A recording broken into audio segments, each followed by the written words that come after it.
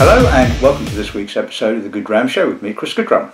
Okay, as per usual, a big thank you to everybody that commented and liked last week's episode of the show. Rest assured there will be no dodgy accents this week, I can tell you for a fact, because my American accent often seems to end up sounding more like an Australian one, so I shall not be doing that. Anyway, before we go on any further, you may well notice the Rush t-shirt. No, that's got nothing to do with Canada today, but it's just to pay homage to the late Neil Peart, the drummer in my favourite band, who unfortunately passed away a few days ago. So I don't know whether Mr. Peart was into his whiskey or not. I think he liked his wine, but I don't know whether he was into his whiskey or not. So, but we'll be raising a dram to arguably the greatest rock drummer on the face of the planet, or was. Anyway, so that's by the by. But anyway, so today's tasting, well, Nathan from a company called N10 Bourbons kindly sent me these samples before Christmas, and obviously it was always my intention to do an episode of the show with them, so it's just been a case of waiting for the right time to sort of to do that, and today is indeed the right time to do it. So now the two distilleries that we have here were Sagamore Spirit and the Wilderness Trail Distillery. I've never heard of before, and I guess there's a lot of distilleries cropping up around the world indeed I've never heard of either. So it's always, you always get a bit of a frisson of excitement when it's something brand spanking new, you know. I mean, you know, when you get sent new releases from various distilleries or independent bottlers, you know, you have an idea of the style of the distillery or the what have you, and so yes, it's always nice to taste these things. There's always that sort of element of knowing, or at least having an idea of what you're going to be tasting. But when of course you've never tasted the product from a particular distillery at all, you've just got absolutely no idea, and it's a bit of a thrill, it has to be said, when you're actually tasting something completely and utterly brand spanking new, you know. So like I said, big thank you to Nathan for sending me the samples for today's episode of the show. Right, so like I said, the two distilleries. So the Wilderness Trail Distillery is a distillery based in Kentucky. Was founded or began operation in 2013 by a pair of guys called Shane Baker and Pat Heist. And they apparently have a background in the industry as consultants and apparently yeast and optimization services. So they know about their yeast, and this is quite an interesting sort of part of the production process, because they use a process called sweet mash instead of the usual or relatively usual sour mash process. Now I know what sour mash is. I mean, it's the spent lees, for want of a better word, from the previous fermentation, which is then used to kind of kickstart the next fermentation. I know that the acidity in the sour mash tends to sort of regulate the pH of the fermentation. It also helps, I believe, with big sort of with bacteria infections and all that kind of stuff.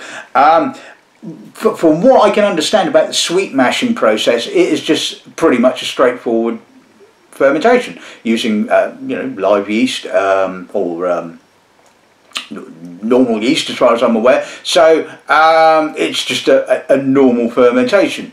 So some people seem to claim that the sour mash process tends to sort of have more continuity of style, but I mean, the thing is, if the sweet mash is pretty much as per a Scottish distillery would do, then, you know, surely you can control the parameters, shall we say, of your regime to create a continuous style.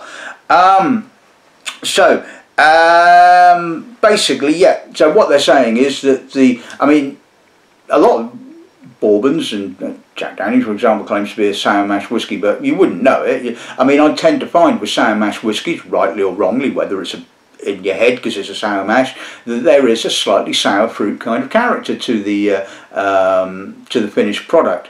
And according to Shane Baker and Pat Heist, the reason they use a sweet mash is that it brings out more flavours from the grain, more sweeter flavours, and we shall see when we get to tasting if that is indeed the correct, well, if that is what indeed happens.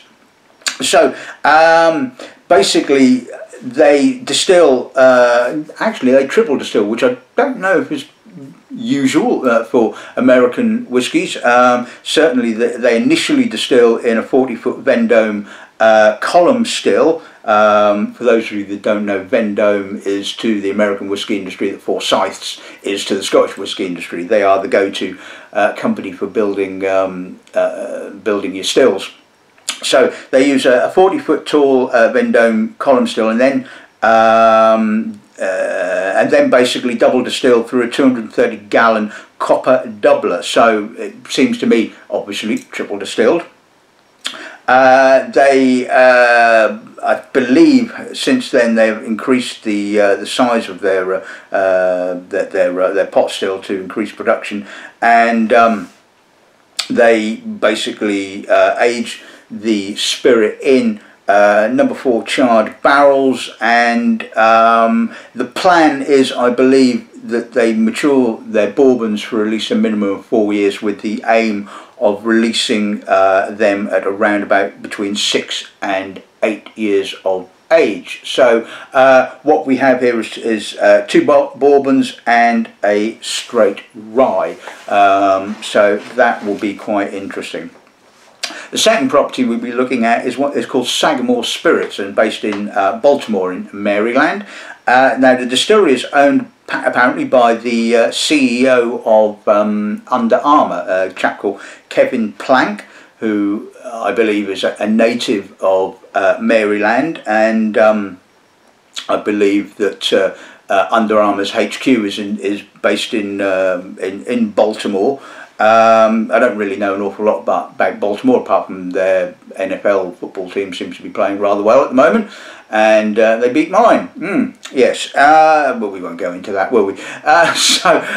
But as far as I'm aware, I don't know how much day-to-day activity Kevin Plank actually has. I'm pretty certain that he's doing a number of other things, and I believe that this is all part of his grand scheme for regenerating Baltimore, I think, and it's nice that that a multi-millionaire businessman is kind of giving back to the area that he came from. So anyway, but again, the distillery is apparently being run by a chap called Larry Evampire, who's apparently known as the godfather of rye. Didn't know that. Apparently Larry spent a number of years, I think 40 odd years, working for Seagram's, and then on to MGP, or Midwest Grain Products in Indiana. And here's the link, because the distillery itself has actually only been in production since 2017, so their spirit isn't actually ready. I believe again that they are planning to, obviously in due course, release their own spirit, and so the spirit that we have here in the glasses is actually sourced from MGP. So now a lot of people have issues with that. They're saying it's a bit disingenuous to basically go to another distillery, get them to distill your product, and you just stick a label on it. But for me personally, I would much rather a distillery do that than basically rush their own product out and bottle it before it's ready for bottling and all that kind of stuff. I mean, obviously there's going to be a change, one would imagine. It might even be quite subtle in the whiskey by the time they've done their own whiskey. But even so, the production again sounds quite interesting. They've coined this term a Maryland style. Now I don't know whether that exists in history or whether they've just made that up on the fly, but apparently what it is they go to MGP and they say, right, okay, we need a blend of a high rye mash bourbon or rye, and a low rye content and sort of they then blend the two together, and you end up, I believe, or so they tell me, a sort of sweeter, softer style of rye. So we're not talking kind of Knob Creek style hard rye. We're talking sort of slightly softer. So it could be really interesting. Apparently the spirit is shipped to the or the barrels are shipped to the Sagamore distillery, where they actually blend there rather than sort of doing it at MGP. So they're basically sort of taking the raw materials and putting it together at their own distillery. And you know, like I said, I've got no issue with that whatsoever. And to me, what matters is the juice in the glass. So I think that's enough waffle. Like I said, if you want to find out more about these two particular distilleries, there is information out there online. And I think I'm getting a bit dry, so I think I need to taste some whiskey. But before we can actually taste some whiskey, oh God, I better actually tell you what I will be tasting. So, right, like I said, 3 from the Wilderness Trail Distillery. We're going to kick off with their small batch straight bourbon bottled in bond. Okay, I'll take a quick breather there. So basically, it's a minimum of 2 years old, obviously, and bottled at 50%. So to fit all the criteria, it is just the mash bill for that particular bottling is 64% corn, 24% heritage rye, and 12% barley. Second one we're going to be looking at is the single barrel straight bourbon bottled in bond. Whew, that's a gobful. Again, obviously the mash bill is exactly the same as the small batch bourbon. And the third bottling we'll be looking at is the straight rye cask strength, and that has been bottled at 56%. Obviously the mash bill deviates slightly in that it's only 33% corn, 56% heritage rye, which is quite a lot of rye, and 11% barley, and a reasonable amount of barley as well, has to be said. Excuse me. So that's the Wilderness Trail Distillery. So Sagamore Spirits, the first bottling of theirs we'll be looking at is what they've called their signature rye. This is a 4 to 5 year old rye spirit. Don't know what the overall blend is, because like I said, it's a combination of a high rye mash and a low rye mash, but so I don't have that information. And it is bottled at 41.5%. Second bottling we'll be looking at is what they call their double oak rye. So again, this is a 4 or 5 year old spirit which spends about 4 years in obviously new charred oak casks before being finished for a year in new oak casks. Okay, so yeah, expecting a lot of oak there, to be honest with you. Interesting. I mean, you often tend to find, shall we say, slightly sort of older spirits get rejuvenated in new oak, but we shall see what this is like. It's bottled at 48.3%, so no shrinking violet. And the last bottling from Sagamore Spirits is their cask strength rye. This again is about 4 or 5 years old and is bottled at 56.1%.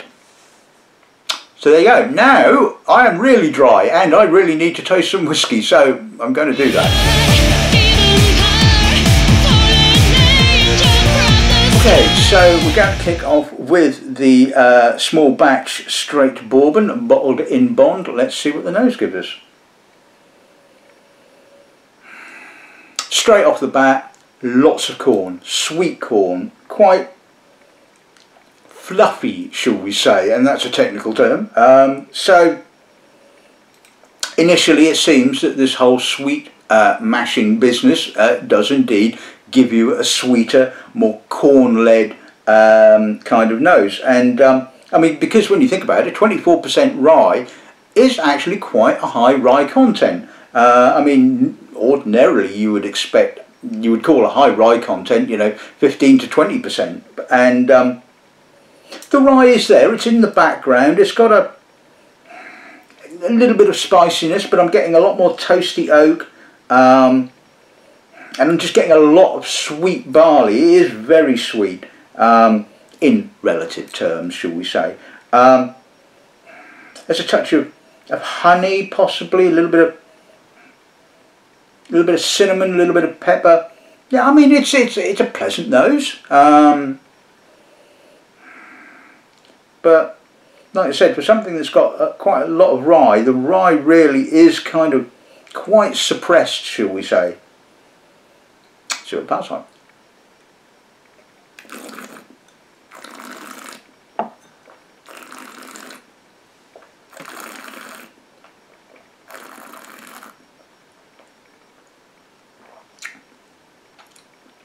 Now the rye does come through on the finish. It's got a nice spiciness. Again, it kind of kicks off with a lot of corn, a lot of sweet corn, touch of toffee, a little bit of honey. Quite a sweet finish as well. It's pleasant. It's not the most complex of bourbons that I've ever come across, and I mean, we'll get into when I sort of sum these up, but the issue. No, I'm not going to. We'll wait until we get to the summing up bit. Right, okay, so let's move on to the single barrel straight bourbon. Let's see what those give us on this end, shall we?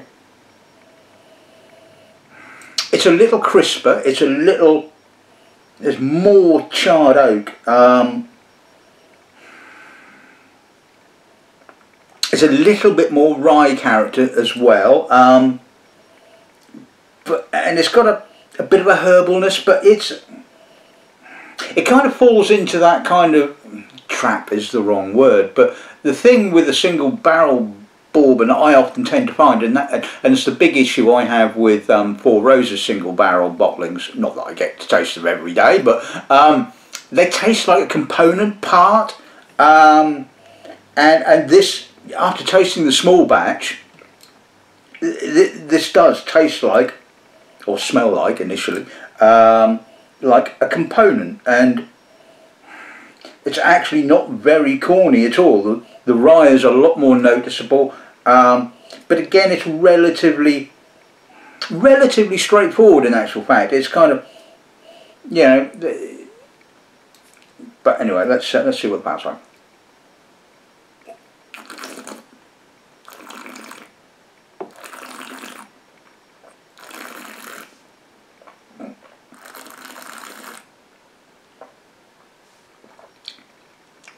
A little bit more of the corn character actually on the palate. The rye still is a lot more noticeable. It's a little grippy, a little spicy, a little herbal. There's a slight astringency on the finish, which is not unpleasant, but again, it just kind of, after having tasted the small batch, it just feels more like a component. And yeah, I mean, it's okay, but it's not kind of making me go, oh my god, that's incredible. You know, there's absolutely nothing wrong with it at all. Quality is relatively good.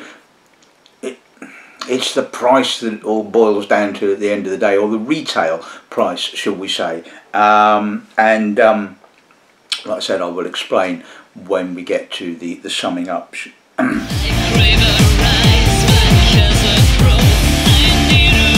Right, okay, so let's move on to the straight rye. So this is at cask strength, 56%. Now, apparently, from what I was reading, they basically put their rye spirit into cask at 100 proof, which is 50%. So this is 56%. So I'm guessing that this was stored in a pretty warm warehouse for the alcohol to raise by 6%. Now, either I'm wrong and I've read the information wrong, but raising by 6%, that's a hell of a jump. I mean, how much of the water was evaporated to get an extra 6%? But anyway, let's see what the nose gives us. Again, quite a lot of charred oak. A little bit of the rye character is quite mentholated, and I'm getting a sort of a cigar leaf, a sort of a tea leaf kind of character. It's got an edginess, there's an astringency. It's not as hard as say Knob Creek, but it's not as soft as say Bullet, for example. It's kind of somewhere in the middle. It's got a pleasant intensity, and a sort of, you know, a nice edginess. There's a nice interplay between the oak and the slightly more astringent rye character. So it's not unpleasant. It's not hugely complex, but it's, like I said, it's pleasant. Let's see what the palate's like.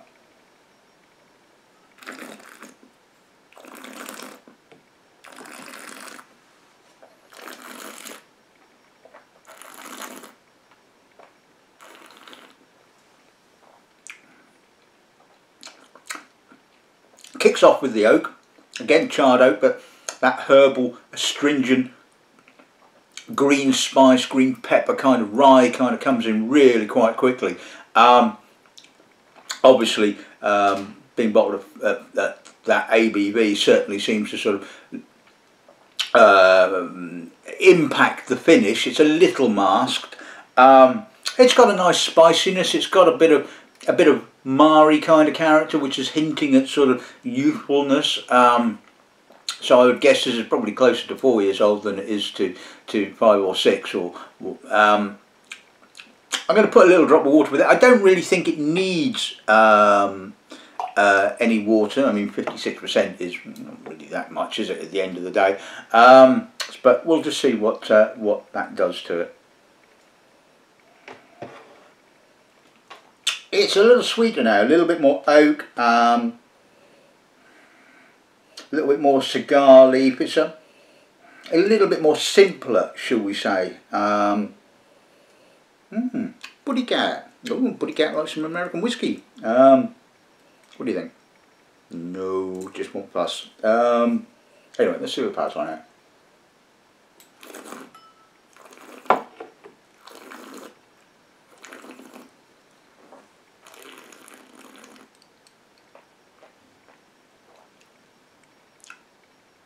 Again, it's a bit simple. It's a bit kind of, it's emphasised the youthfulness. In actual fact, I'm getting a lot more of that rose petal marl, and I don't mind that. I often pick that up in bourbons because the fact that they're generally bottled at a lot younger age, and the spirit hasn't quite sort of matured enough to sort of lose that sort of note. And, you know, I suppose you can argue it does sort of add to the character. But again, it's a bit simplistic, it has to be said. But yeah, it's not too bad. Right, okay, so on to the first bottling from Sagamore Spirit. So this is the signature rye, bottled at 41.5%. Subtle. Lightly herbal rye, some violets, toasty oak, cinnamon, pepper. It's subtle. It's not sort of going to smack you in the face and say, "Hell, I'm rye." It's quite gentle, quite elegant. It's easygoing. There's a nice warm sort of spiciness to it.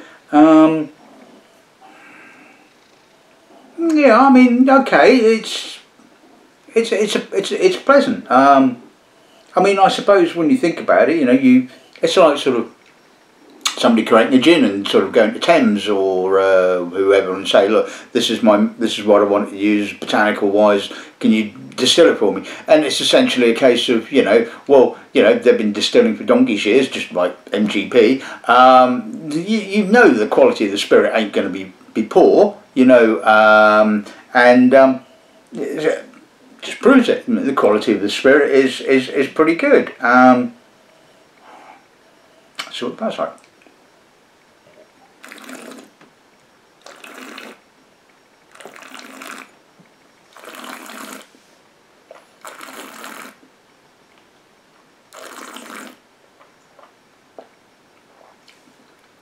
Quite soft, silky. I mean, I'm having to sort of kind of ignore the fact that I've just tasted a 56% spirit, and I've now gone down to a 41%. So it does taste a little watery, but that's my perception rather than the actual product itself. It's elegant. It's elegant. It's delicate. It's got a herbal rye kind of character. It's got a little bit of spice. It's relatively straightforward. Again, there's no fireworks. I mean, possibly that is because it's bottled at 41.5. And again, I know what I have to retail that for, and you know, well, like I said, we'll talk about that in the end.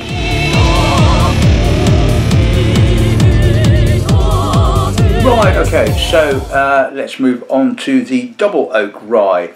Now I have a funny feeling, didn't Jim Beam do something of a similar kind of, and then that was, well, yeah, and they also did that, what was that one they did? Devil's Cut, oh dear God.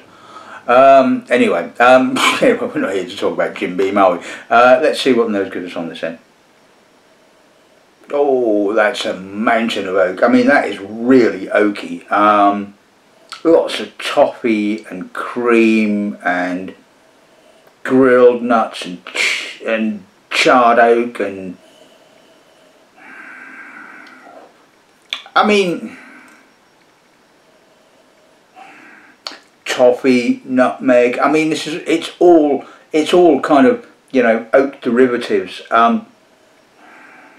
There's a bit of rye underneath all of that, I will give it that, but the elegance and delicacy of the signature rye is just kind of lost under all that oak. I mean, you know, if you're going to create an elegant, delicate style of spirit, then why pummel it to death with bloody oak? You know, it's the same with sort of, you know, Auchentoshan and triple distilled, lovely light spirit, you know, whacking the hell out of it with loads of sherry. It's like, why? You know, and I don't get it. To me, it just sort of like defies logic, should we say. But oak is nice and clean, no off notes, no grubbiness. You know, if you like lots of oak, then, well, you know, you're going to like this. Let's see what the pal's like.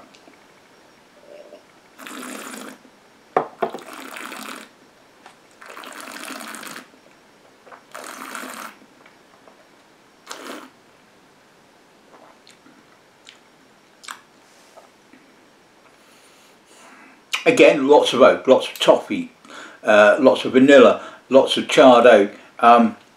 The rye comes through initially with a little bit of spice, and then kind of builds with a little bit of a more greener intensity and astringency, shall we say. There's a little bit of cinnamony spice, but again, I just kind of, it's just sort of oak. It's a lot of oak. I mean, yes, all right, the spirit does tend to come through more than it does on the nose, but it just, to me, I just don't see the point of it. And I know that, I think pretty much all of these, I mean, this is looking at the,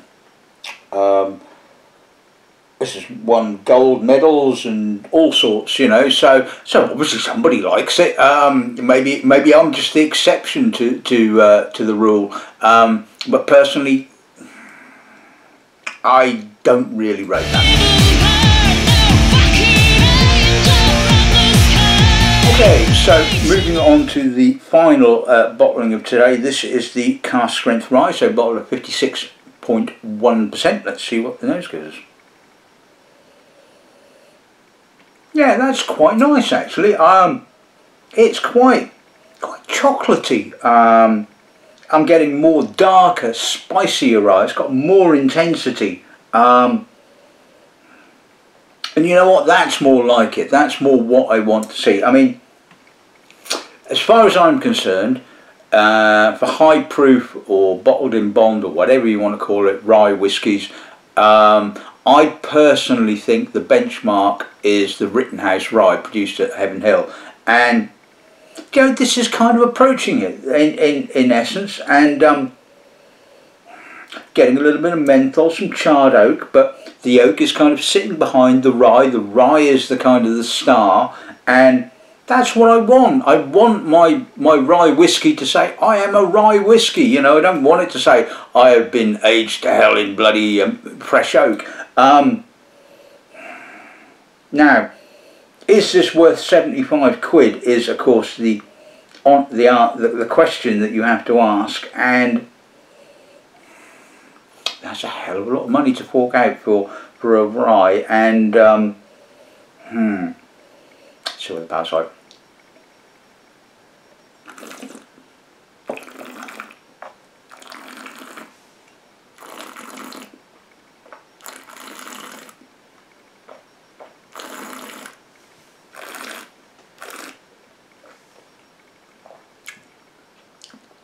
Oh, that's got some intensity. That's got some lovely rye intensity.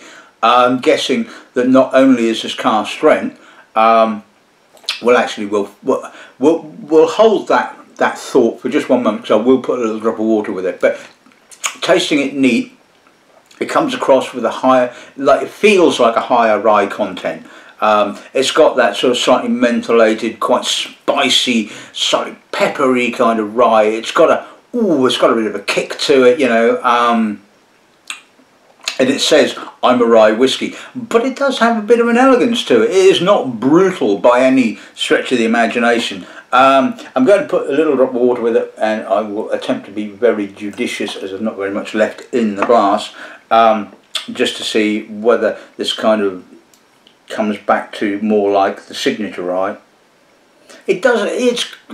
I think this is a slightly different blend of the mash bills, and I think this is slightly higher because I'm still getting that lovely rye intensity. It's kind of brought forward the oak a little bit. I'm getting a little bit more citrus, a little bit more tangerine, orange. I mean, I think of the three products, the three bottlings from Sagamore Spirits, this is the more interesting for me personally. Whether, of course, it's worth 75 quid or not is open to debate. But anyway, see what I pass on it.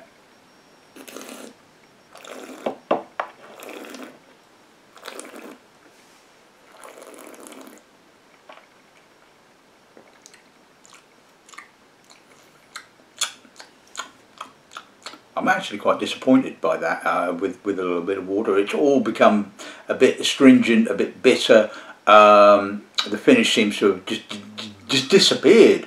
It really has kind of gone south somewhere. I mean, it's so neat. Yes, I think that is absolutely stunning with water.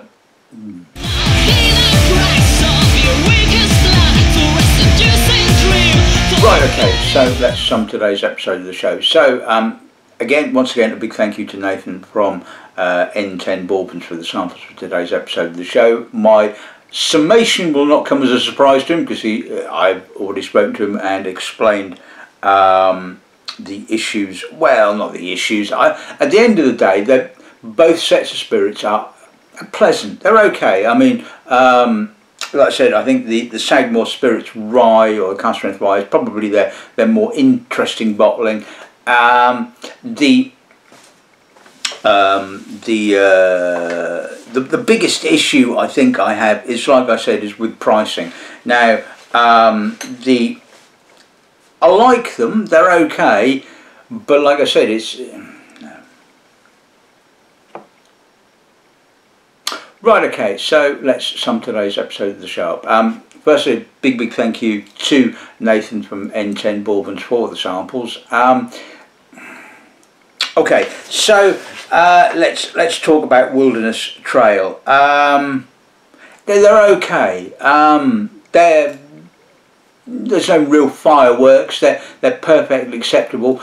The biggest problem, like I said, is pricing, and this I've already explained this to Nathan. The fact that I would have to sell the sort of entry level for sort of 69 quid is just nowhere near value for money, in my personal opinion. Now, you can buy these from you-know-who that begins with M, and you can get that for just under 50 quid. Now,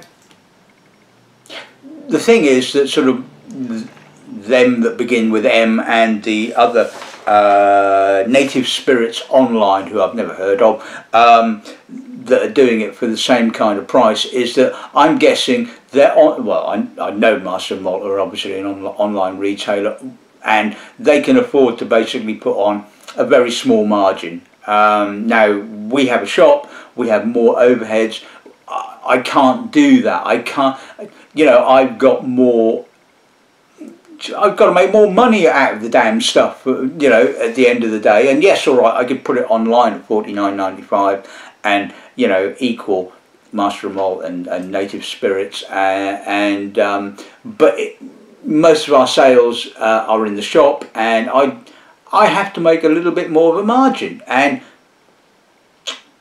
I couldn't justify I couldn't justify sort of like, you know, $69.95, $72.95 and $74.95, and pretty much the same for the Sagamore Spirits. They just don't work at those price points. And like I said, that with rye whiskies, bottle and bond rye whiskies, to me the benchmark is the Rittenhouse rye, and the price of it, not just the quality. And I don't, you know, I've got no issue at all with the quality of either of these distilleries. Like I said, it's all about pricing, and pricing to quality is a huge importance at the end of the day. You know, I've got to get behind a product, and if I don't feel the product is worth what I'm having to sell it for, then, you know, how am I going to sell it? You know, I'm just being honest here at the end of the day. And, you know, at the end, you know, if you guys want to try these, then brilliant, go ahead and try them, see what you think. I would never stop anybody sort of, you know, buying these, and certainly in the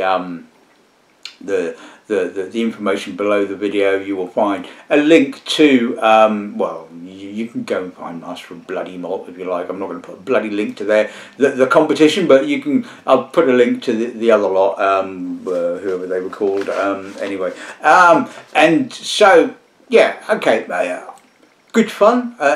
Thank you, Nathan, for the samples, but, you know, like I said, if you want to try them, then I'm afraid I will not be selling them. But, you know, that's life, isn't it? Anyway, that's this week's episode of the show in the bag. I hope you enjoyed it. I think Barbie's enjoyed it. Haven't you, Barbie? Yeah. No idea what I'll be doing next week. Oh, no pitch invasion. So until then, good afternoon and good dramming.